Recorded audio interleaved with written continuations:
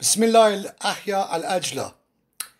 After the podcast that Salman Sheikh and I made, someone dropped me a query, and we had a very interesting exchange.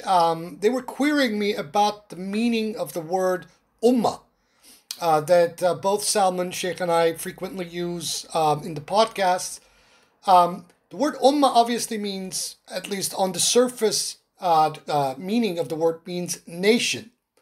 But in the FSO, in the Fatimiyya Sufi order, there is a nuance when this word ummah is used. It means something very specific, and I would direct people, first of all, to Henry Corbin's discussion in the section 2 of his book, Spiritual Body and Celestial Earth, where he quotes directly from Haj Karim Khan Kermani, the first Kermani Sheikhi leader, where he quotes a hadith and then unpacks and translates this hadith that has very profound meaning on the meaning of the word imam, whereby the imams, the 12 imams, the true successors of the Prophet Muhammad, peace be upon him and upon them, say that we are the mothers of this community. If the father of the community of Islam is the Prophet Muhammad, peace be upon him, then the mothers of this community are the imams. Now, in the Fatimiyya Sufi order, the word ummah has a very nuanced interpretation. On the one hand, it deals with the basic surface definition of that word as nation.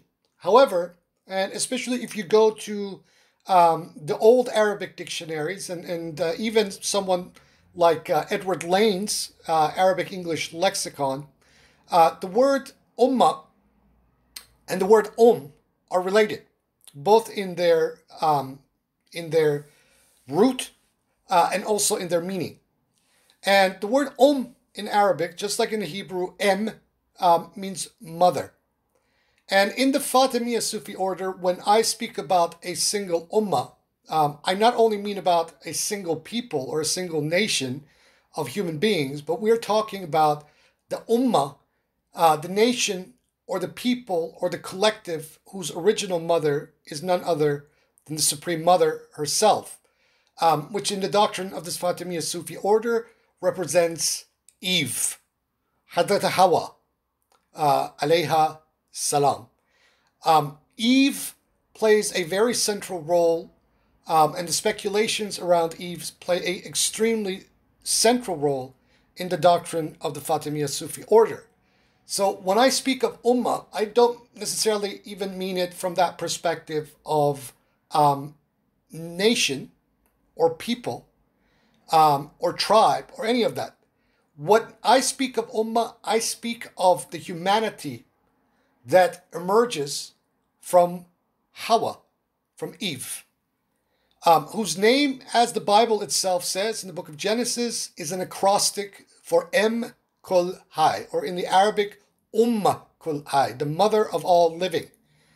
Now, as historians and biblical historians and comparative religionists, etc., have written endlessly about that, the figure of Eve in the book of Genesis represents the proto-goddess of the pre-Israelite religion. I fully concur with that, absolutely.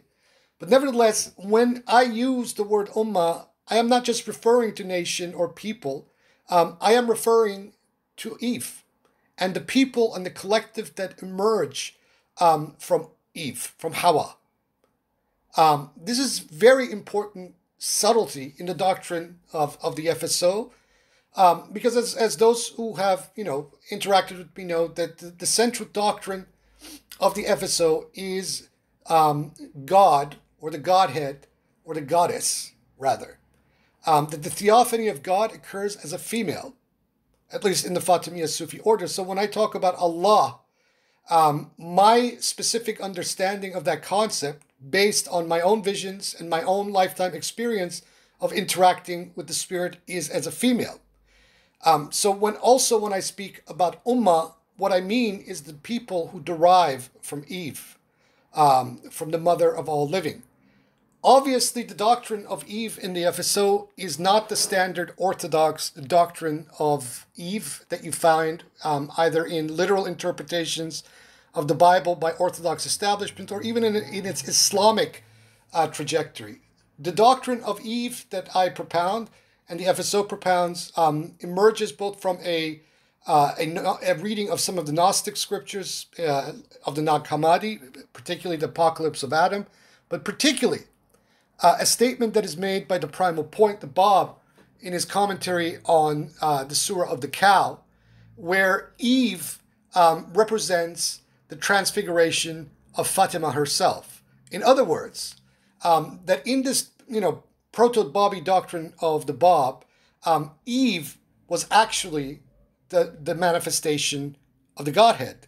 And the reason for the fall of Adam occurs fundamentally because of his lack of respect and appreciation for the station of his wife, Eve, Hawa. So this is the doctrine, this is our point of departure on the idea and the doctrine of Eve. These are all symbols, obviously, and should be understood from that perspective. But when I speak about ummah, I am not only speaking about a nation or a people, I am speaking of the collective of humanity that emerges from the mother of all living, Hazrat Hawa alayha salam. La hujja ila aliyan qabla nabil.